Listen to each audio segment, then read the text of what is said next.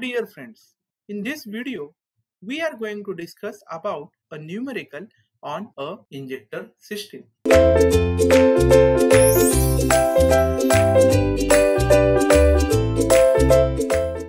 A four-cylinder, four-stroke diesel engine develops a power of 180 kilowatt at 1500 rpm.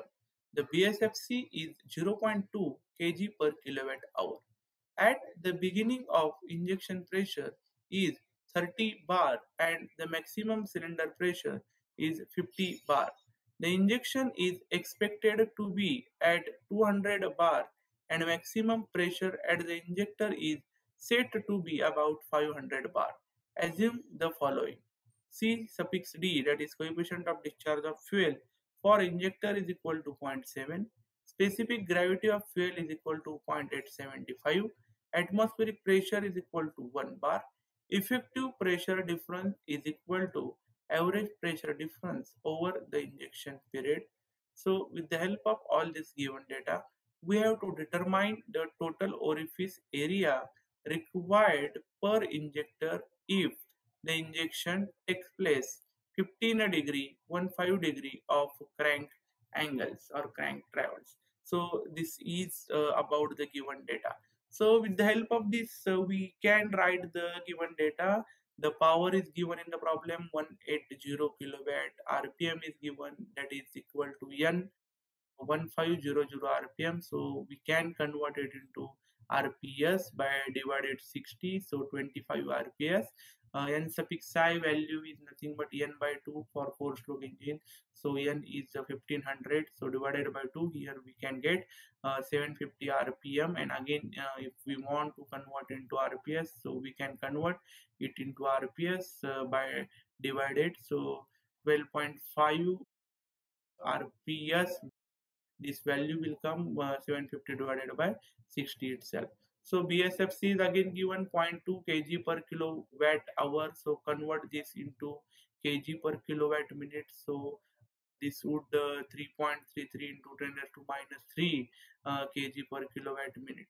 So the injection pressure is already given 30 bar, cylinder pressure is given 50 bar, and both are the actual pressure because the number of pressures are given in the problem. That's why at the beginning of injection pressure is 30 bar. So this is the beginning injection pressure actual, and the maximum cylinder pressure is 50 bar.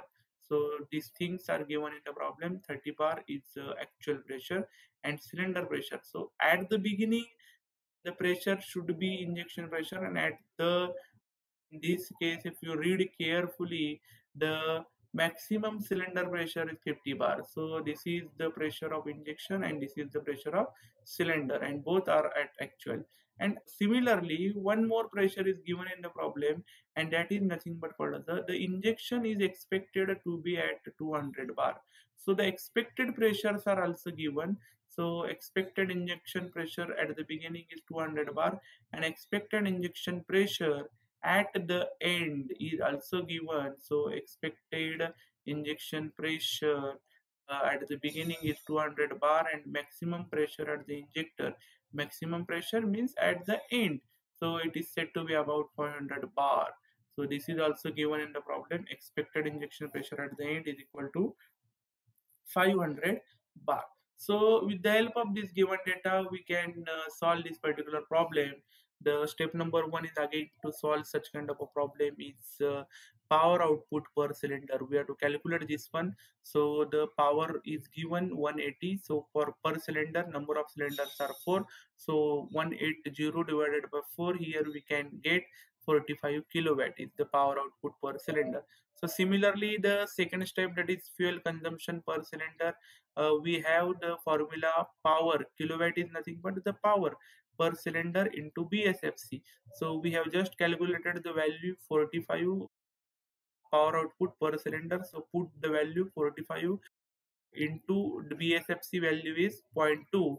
So the fuel consumption per cylinder will come 9 kg per hour. So fuel consumption per cylinder is again equal to this calculated 9 kg per hour. So we can convert it into kg per minute. So divided by 60, and we can get 0.15 kg per minute. Similarly, the third step is fuel injection per cycle. So fuel injection per cycle is equal to fuel consumption per cylinder per minute divided by number of cycle per minute. So with the help of this formula, we can calculate the fuel injection per cycle. So all the values are given in the problem. Put it, fuel consumption per cylinder is already calculated for per minute 0.15, and number of cycle per minute is nothing but Ni value. So we have calculated the Ni value also. So finally we can get 2 into 10 raised to minus 4 kg and convert it into gram, and that becomes 0.2 gram. So this is the fuel injection per cycle. So after this one, the next one, that is the fourth step, time for injection. So again we have the standard formula for calculation of time for injection, theta divided by 360 into revolution per minute by 60. This 60 is divided to convert this RPM to second, so RPS. So we have calculated the answer 1.67 into 10 raised to minus 3 second. So please put all the values and try to calculate with your own calculator for the practice purpose, and check down the whether answers are correct or wrong. Okay, so this would 1.67 into 10 raised to minus 3 second. So after step number 4, the next step, that is step number 5, that is pressure difference at the beginning. So what is given in the problem? So the initial pressure at the beginning is given 200. In this case, the different pressures are given. Injection pressure is 30 bar. This is the actual pressure. And what is expected? Expected injection pressure at the beginning is 200. So what is the difference between this beginning pressure, that is 200 minus 30? So likewise, here we can calculate this pressure difference at the beginning is 200 minus 30. So write down this particular equation or the formula. Pressure difference at the beginning is equal to expected pressure at the beginning minus actual pressure at the beginning. So this 200 minus 30, that is expected pressure minus the actual pressure, 170 bar here we can get. So similarly, the pressure difference at the end, that is cylinder pressure. So here in the given data, so the cylinder pressure is 50 bar, this is the actual, and the expected is 500 bar. So this 500 minus 50, so that comes 450 bar. This is the pressure difference at the end, that is cylinder pressure. So finally we can calculate the average pressure difference. So how we can calculate average pressure difference?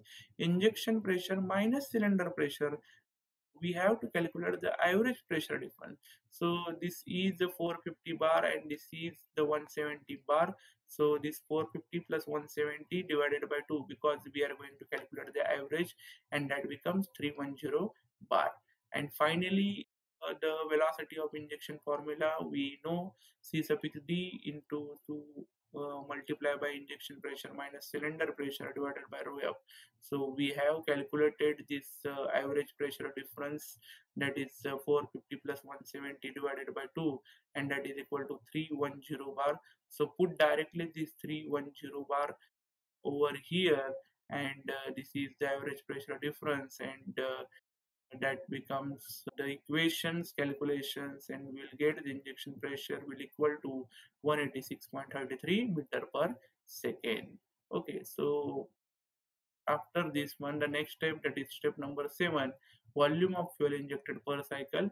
So we have the formula of fuel injected per cycle divided by the density of fuel, that is rho suffix f. So we already calculated all the values, put over here and get the answer 2.28 into 10 raised to minus 7 meter cube. And finally we have the area of orifice, that is pi by 4 d square is equal to volume of fuel injected per cycle divided by injection velocity into injection time, and put all the values whatever we calculated, and the things are given in the problem. So finally the diameter will come 9.66 into 10 raised to minus 4 meter. So again, dear friends, if you concentrate on this particular problem, the different steps are depending on each other, and accordingly we can calculate it, and finally we can get the required thing. So I hope you understood the all varieties of problem on the injector systems. So thank you so much for watching.